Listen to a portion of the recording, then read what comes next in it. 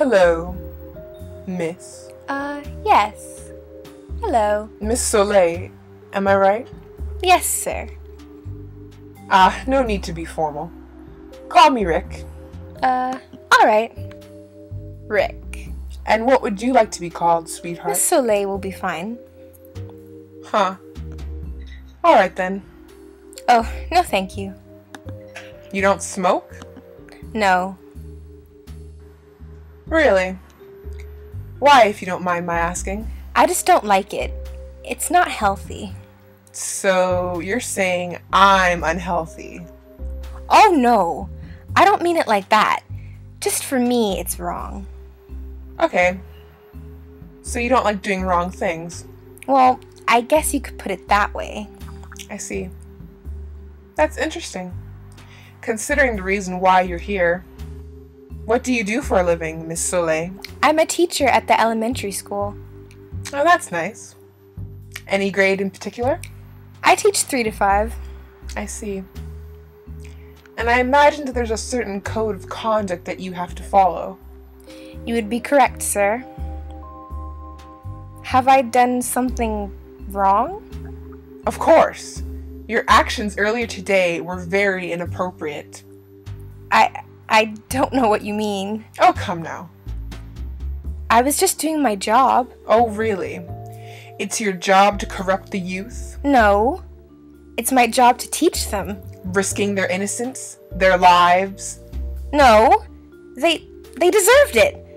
I was saving them. Oh, that's rich. The best one I've heard. And what were you saving them from exactly, Miss Soleil? Ha!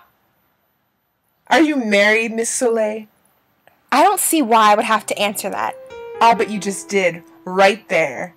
See, a single woman would state the fact freely because she has nothing to hide. Not telling me proves the opposite.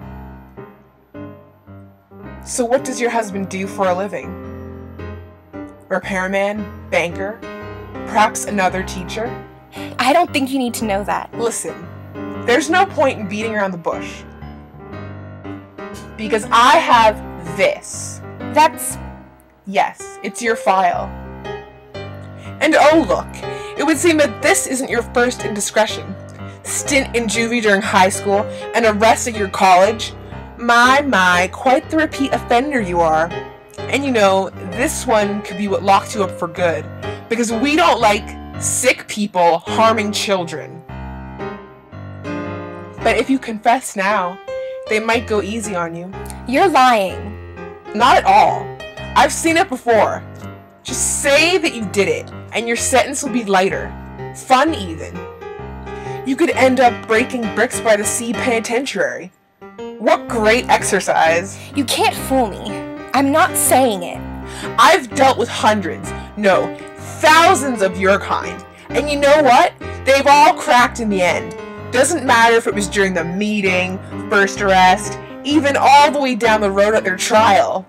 They all realize the error of their ways and recant their defense. And you'll be no different. Know why? Because I'm that good. And the good guys always win. You're no good guy. You're not even a man. And what gives you the right to make that judgment? Because a real man behaves with honor. And from the looks of it, I don't think you have any. Listen, you little bitch. You're going to confess. Right here and now. Because otherwise, I'll have no choice. Please. You know, stop. Your actions don't justify you. I mean, think of your husband. How's he going to look as a lawyer with his wife in prison? I didn't mean any harm. Please forgive me. It's not apologies that we want, Miss Soleil. But I... Just admit it and I'll let go. No! But you're wrong. Say it now. No! Never! Why are you being so stubborn? Look. Don't you see how the ground looks? Yes. So how could you possibly believe that the world is round? It is clearly flat. What are you trying to do? Inspire those children to walk off the face of the earth by exploring? You sicken me.